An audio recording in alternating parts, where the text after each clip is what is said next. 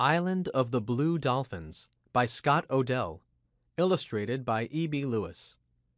Question of the week: how do people survive in the wilderness? Genre: a novel is an extended work of fiction that contains story elements such as setting, plot, and theme. As you read this novel excerpt, keep asking yourself how each incident gives rise to future events. From 1835 to 1853, a young Native American girl named Karana lived alone on a rugged island 75 miles off the coast of California. The author has fashioned this story out of the few facts known about her. Karana and her people lived on the island until Aleut hunters killed some of the men.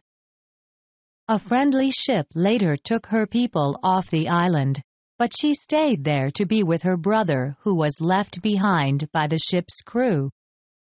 After her brother was killed by wild dogs, Karana faced the challenge of living alone on the island. The island of the Blue Dolphins was my home. I had no other. It would be my home until the white men returned in their ship. But even if they came soon, before next summer, I could not live without a roof or a place to store my food. I would have to build a house. But where?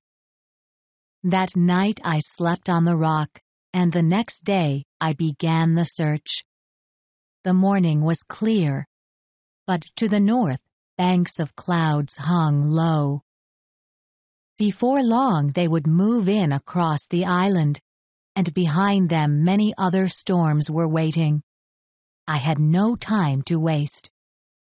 I needed a place that was sheltered from the wind, not too far from Coral Cove, and close to a good spring. There were two such places on the island, one on the headland and the other less than a league to the west.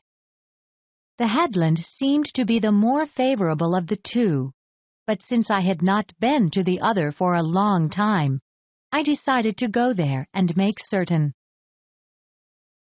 The first thing I found, which I had forgotten, was that this place was near the wild dog's lair. As soon as I drew near to it, the leader came to the opening of the cave and watched me with his yellow eyes. If I built a hut here, I would have to kill him and his pack. I planned to do this anyway, but it would take much time. The spring was better than the one near the headland, being less brackish and having a steadier flow of water. Besides, it was much easier to reach, since it came from the side of a hill and not from a ravine as the other one did. It was also close to the cliff and a ridge of rocks, which would shelter my house.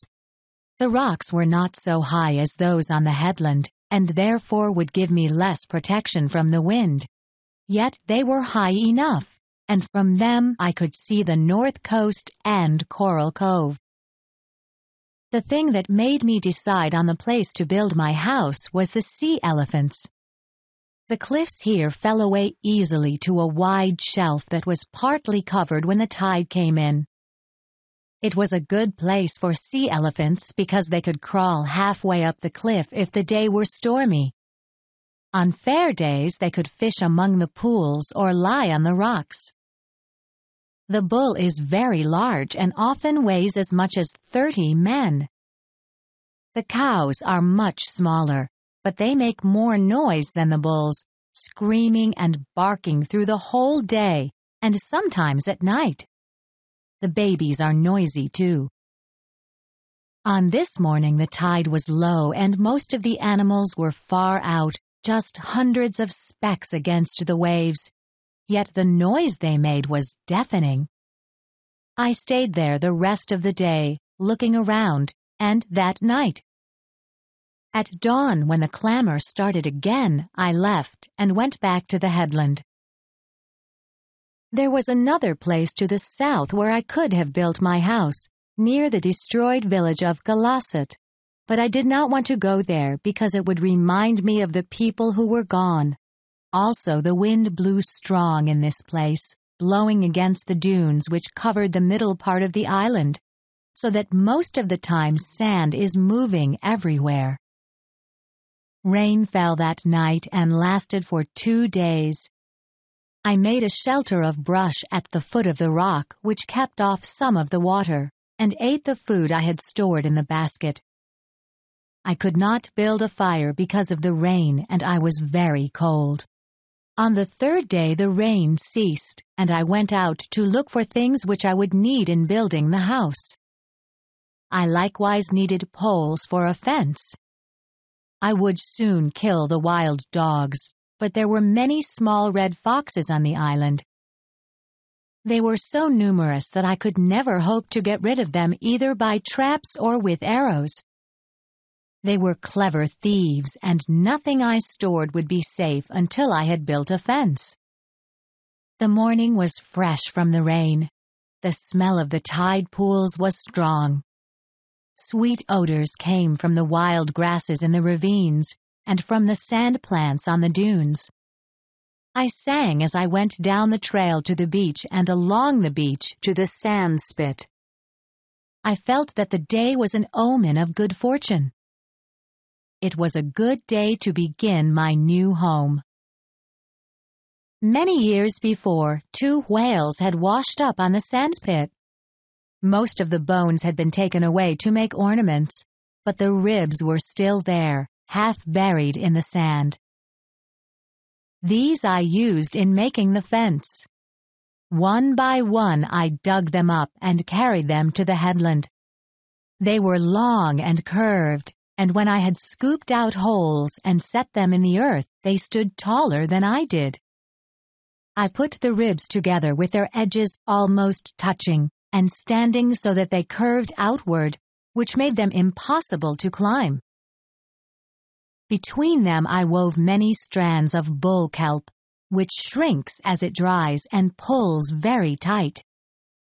I would have used seal sinew to bind the ribs together, for this is stronger than kelp, but wild animals like it and soon would have gnawed the fence down. Much time went into its building. It would have taken me longer except that the rock made one end of the fence and part of a side. For a place to go in and out, I dug a hole under the fence just wide and deep enough to crawl through. The bottom and sides I lined with stones. On the outside, I covered the hole with a mat woven of brush to shed the rain, and on the inside with a flat rock which I was strong enough to move. I was able to take 8 steps between the sides of the fence, which gave me all the room I would need to store the things I gathered and wished to protect. I built the fence first because it was too cold to sleep on the rock, and I did not like to sleep in the shelter I had made until I was safe from the wild dogs. The house took longer to build than the fence, because it rained many days, and because the wood I needed was scarce. There was a legend among our people that the island had once been covered with tall trees. This was a long time ago, at the beginning of the world, when Tumayawit and Mukut ruled. The 2 gods quarreled about many things. Tumayawit wished people to die. Mukut did not. Tumayawit angrily went down to another world under this world, taking his belongings with him, so people die because he did.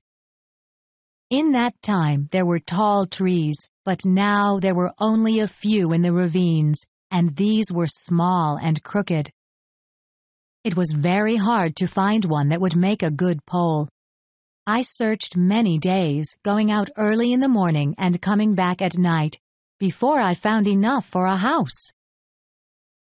I used the rock for the back of the house, and the front I left open, since the wind did not blow from this direction.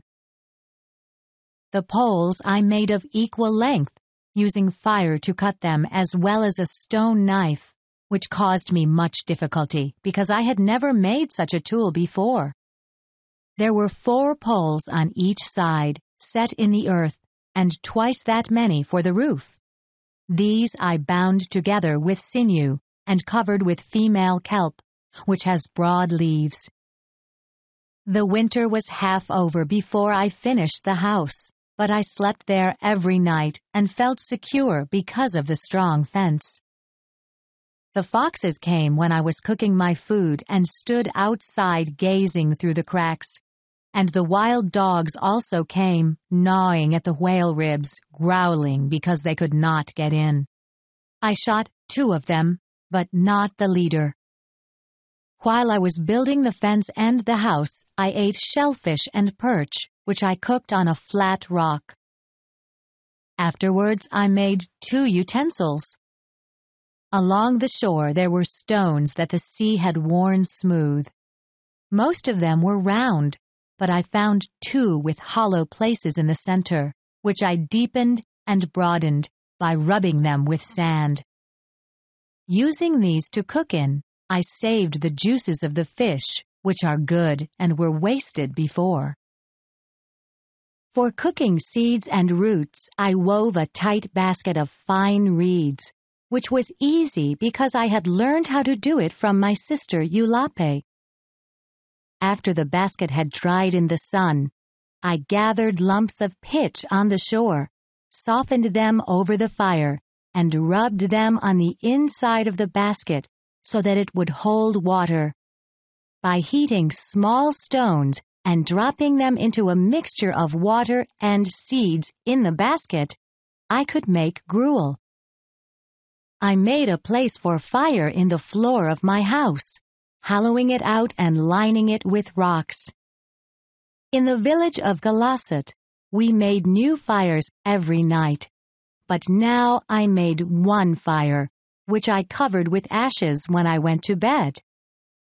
The next night I would remove the ashes and blow on the embers. In this way, I saved myself much work.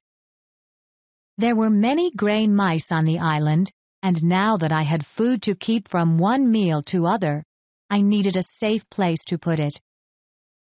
On the face of the rock, which was the back wall of my house, were several cracks as high as my shoulder. These I cut out and smoothed to make shelves where I could store my food and the mice could not reach it. By the time winter was over and grass began to show green on the hills, my house was comfortable. I was sheltered from the wind and rain and prowling animals. I could cook anything I wished to eat. Everything I wanted was there at hand.